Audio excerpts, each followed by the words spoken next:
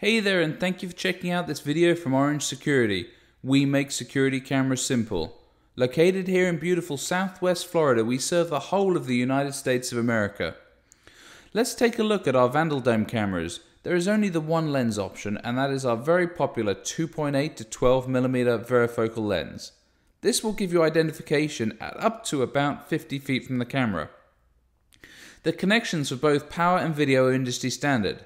Video is BNC. The default output option is HD, but this can be changed if needed. Unlike other cameras, there is no joystick in the cable. We will come on to this later on in the video.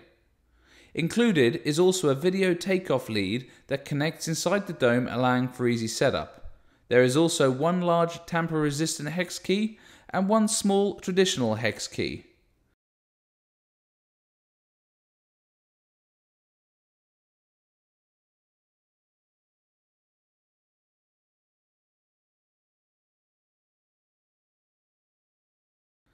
Turning the camera over, you will see the 4 mounting holes. We just need to access these.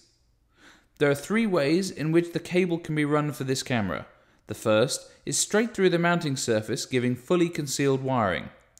The second is through a cutout in the camera body, allowing the wires to run along the mounting surface. The third is through the surface mounted conduit, which can screw directly into the camera body. You need to remove the cap first.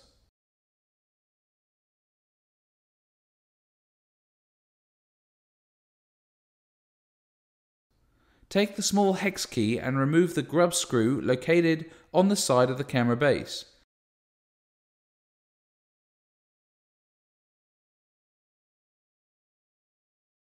This will allow the main camera body to rotate on the base and come away. You now have access to the bracket in which connections can be made. You also now can easily mount the base and then refit the camera.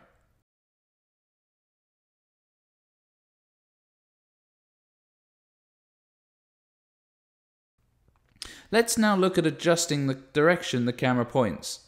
Take the tamper-proof hex key and loosen the 3 tamper-proof bolts that hold the Vandal-resistant dome in place.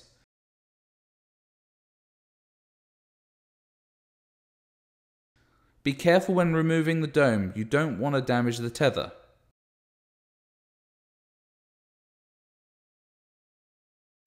To adjust the zoom and focus of the camera, gently pull the IR board away from the lens.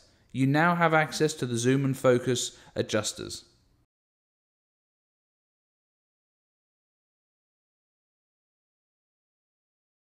Loosen these adjusters off until they rotate around the lens.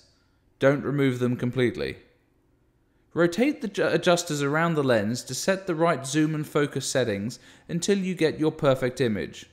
When you are happy, just tighten up the adjusters and you're all set.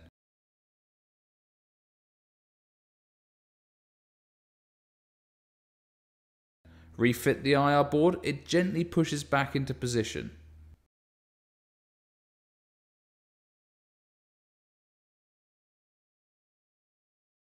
Tilt the camera up and down and move it left and right until you are happy with the direction the camera is pointing. Using a crosshead screwdriver, tighten up the screws to keep it securely in place.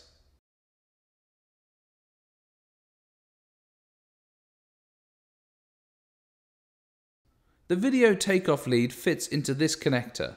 This allows you to use either this short fly lead or the main camera lead along with a test monitor to help you get the perfect zoom, focus and directional settings while setting up the camera.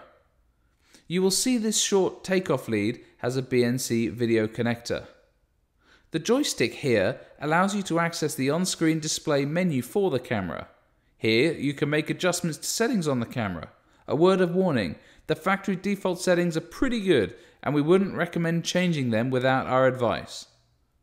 The small screw adjuster sets the strength of the IR LEDs.